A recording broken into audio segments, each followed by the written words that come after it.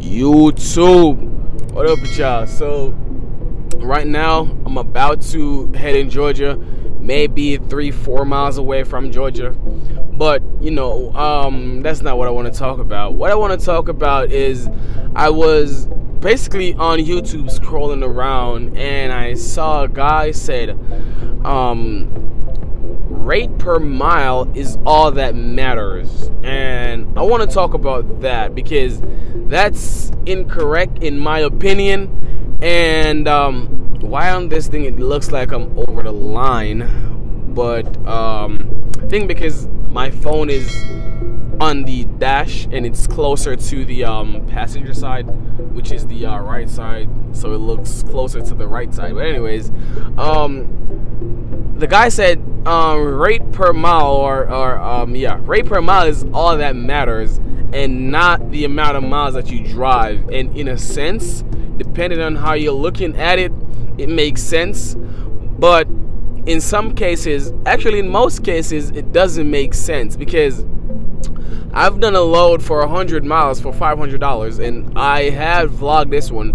It's from St. Charles, Missouri to Fredericktown, Missouri, and on that load I made $500 for 105 miles or 108 miles. At most, it's 110 miles. So just put it at $5 per mile, something like that. But anyways, the reason why I said that is, the reason why I said it doesn't matter is if you drive only, let's say for the week, you only drive 500 miles and you make $3 a mile for $1,500, and I've drive 500 miles per day for the week, so I would say that's what, 2,500 miles, and I make $2.50 a mile. Keep left to I-24 East. Okay, and I make $2 a mile. Just say $2 a mile for simplicity's sake, right? So $2 a mile at 2,500 miles, that is $5,000, right? Normally, if you said 2,500 miles and you take out fuel out of that, I would probably make but I probably take $1,500 on fuel or $1,700 on fuel, depending on how I drive.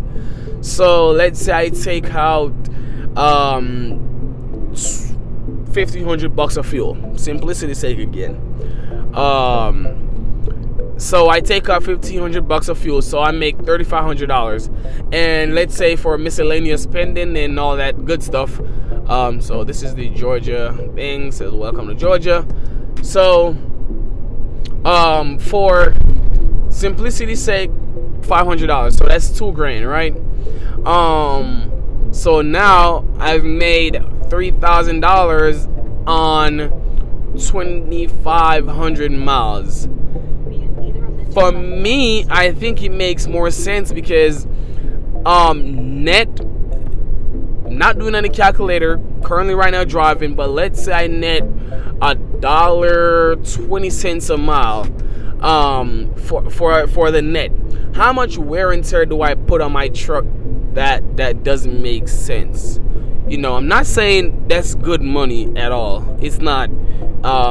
You know, at minimum you're trying to net at least $1.50 to $1.70 or higher. You're always trying to net the most, you know, in my opinion. Man, if I can net $10 a mile, that's what I would do.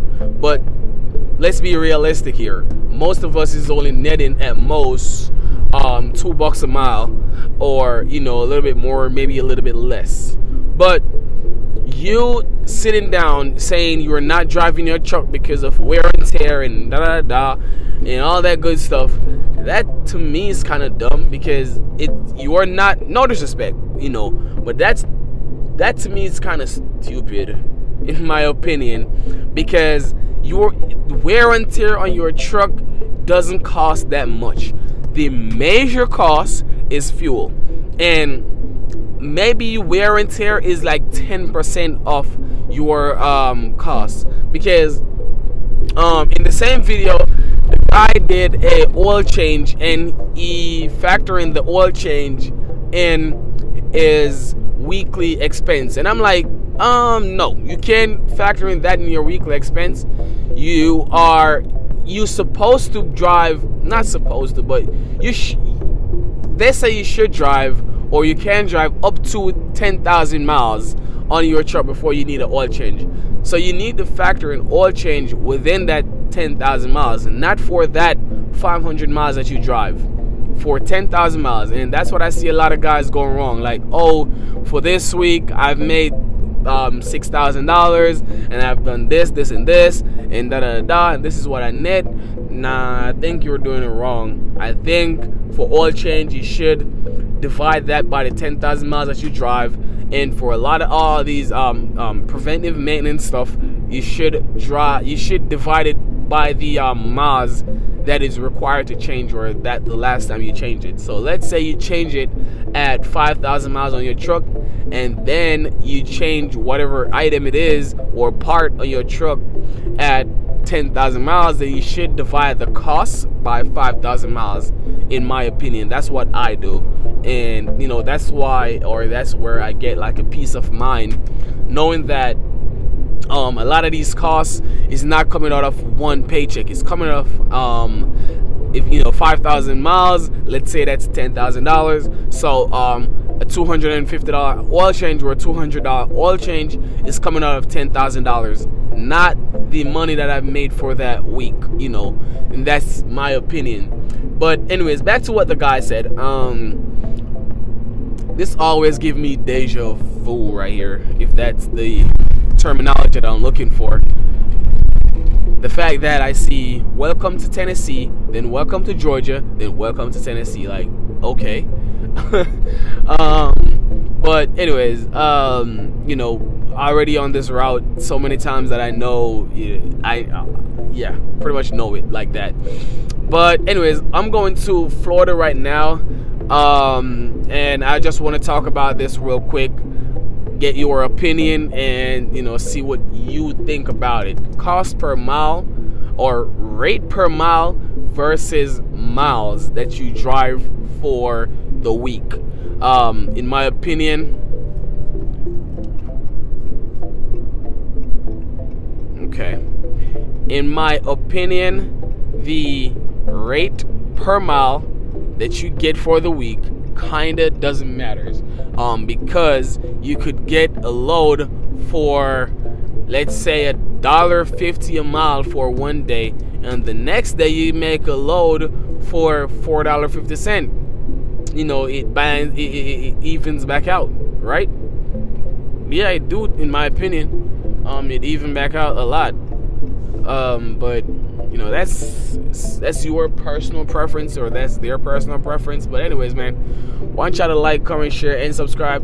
Let me know in the comments what you think. Peace.